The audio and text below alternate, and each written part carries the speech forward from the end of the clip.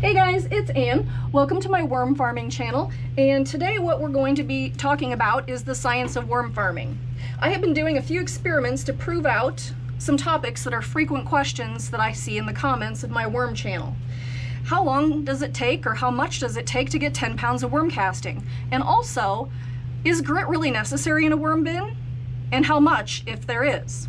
Okay, so we're going to start off first with the bin that I have never fed grit to. It started out as 100 cocoons in October of 2022, and they have never had any grit at all. They are living in a 10-gallon tote here, and they are being fed and with the same sort of kitchen scraps and paper and cardboard bedding that everybody else gets. So even though I don't have a side-by-side bin, they are being fed, and they do have the same bedding as everybody else, with the exception of grit. So let's take a look. It's been about 3.5 weeks since we've fed these guys.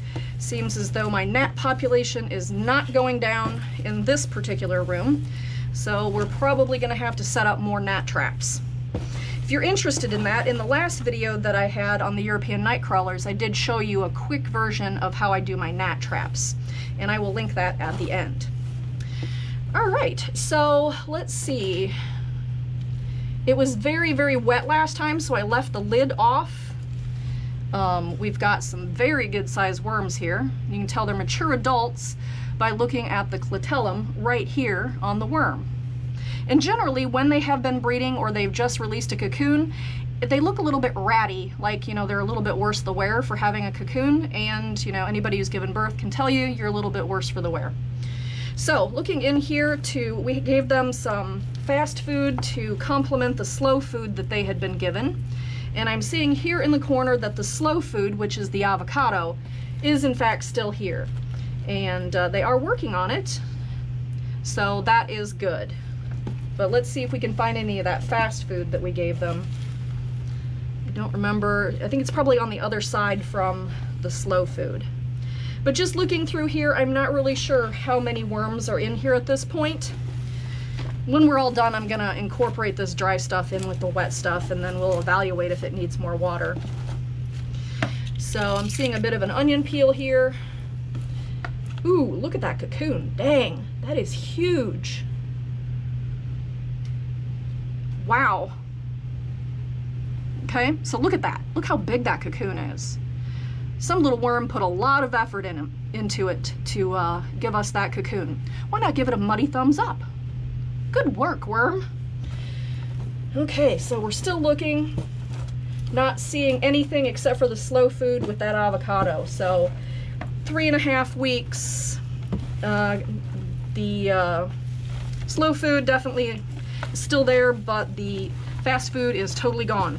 So if you're looking at kind of a gauge, like how often do I feed my worms and how long does it last, even with the small population here, 3 weeks on a bunch of fast food is still consumed very quickly.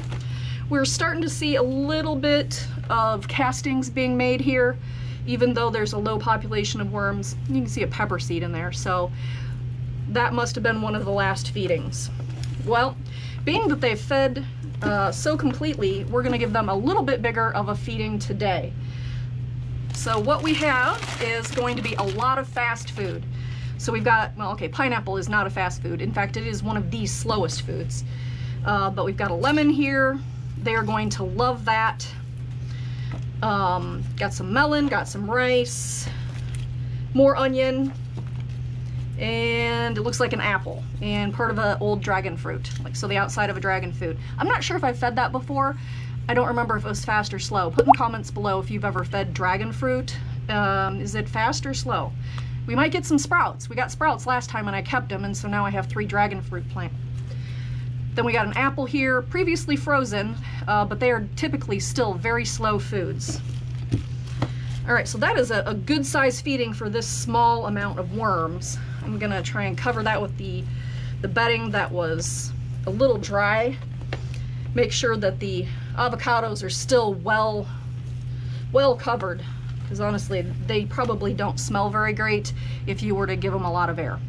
All right, hang on, we're gonna get the second experiment where I weigh everything, and we'll see how that's going after about 8 months. Okay, here we are at the weight bin, and it is 27.8 pounds, or 12.75 kilograms. All right, so that is, we'll do the math. I'll show it to you on the screen as to what we have lost in the way of moisture weight or gaseous weight. I left the lids off of these so they could dry a little bit in hopes of reducing the gnat population, but it does appear that has not really helped, so I'm going to have to get a little bit more aggressive on those little gnats. Alright, so we gave them a good size feeding last time, so let's see what we've got left. So we have been working on completing this bin in about a year. That's the goal, is to continue to add bedding and food for about a year and then see, you know, how many pounds or kilograms of food and bedding did we feed these guys, and what did we end up with in the amount of worm castings. And then we'll have to, you know, weigh the worms out as well, because we started out with exactly a pound. So we'll see, you know, what the results are in the amount of worms and then also castings. So this was an uneaten avocado, and they are still working on it. It's been a couple of months. Well, they'll get around to it sometime. A lot of people call that forbidden food. It doesn't mean they don't want to eat it. It just means that the bin critters haven't made it available yet. So you can tell they are making some very nice castings here. Good worms.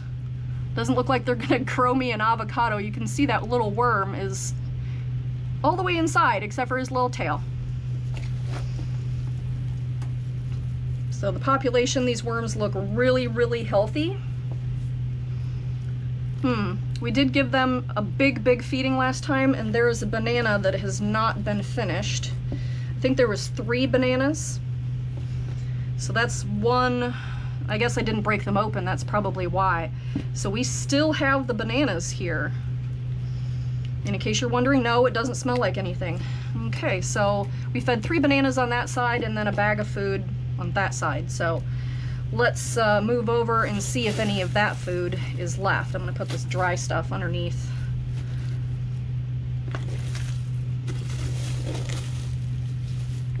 The temperature in the basement has warmed up quite a bit. It's 72 in the basement now. So hopefully they're gonna start eating a little bit faster. Let's see what we've got over here. I remember it being a bag of food, but I don't remember if it was a bag of what. So it looks like we've got more worms hanging out in the avocado shell. Kind of trying to hold still here for a second and see if there's any critters.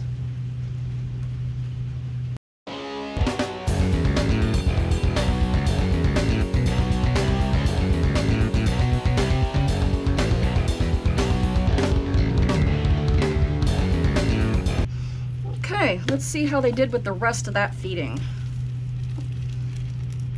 Look at that melon. You can hear that? Sounds like plastic. So bizarre. Weird. The decomposition process, I just never gave it a whole lot of thought before I had worms, like what processes and I don't know, steps things go through when they're being degraded. Never really gave it a lot of thought, but these guys definitely give you a lot of things to think about. I'm seeing a lot of pepper, and I don't know what that is. I don't smell anything. There's an onion. So looks like, oh, the lemongrass. There's actually a potworm on that lemongrass. So okay, they have not eaten everything yet, but I don't think what they have left is probably enough to get them through to another 3 weeks. So I think we're probably just gonna have to give them a small feeding, and we'll do that in the middle so that we don't create anything that heats up or anything. So we'll put the old food on either side so they can keep hammering it, and then we will get a little spot here in the middle for some new food.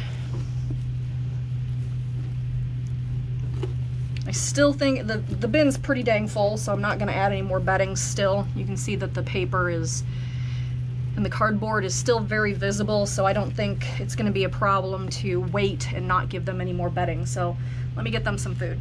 I don't know if this is gonna be fast food or not, but this is a lemon that clearly is completely moldy. And then here is the top of a pineapple. That will be slow food.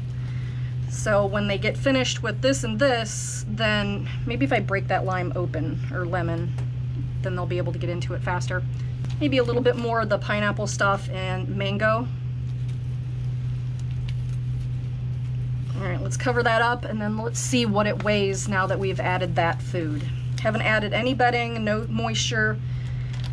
So should be some pretty easy math there. Final weight is 24.5 pounds and 11.1 kilograms. So there you have it. If you want to go back and watch this experiment from the beginning, I will link the playlist over there. And if you've already seen that, YouTube thinks you're gonna like this video over there. All right guys, thanks for hanging out with me and my worms, and everybody have a good day.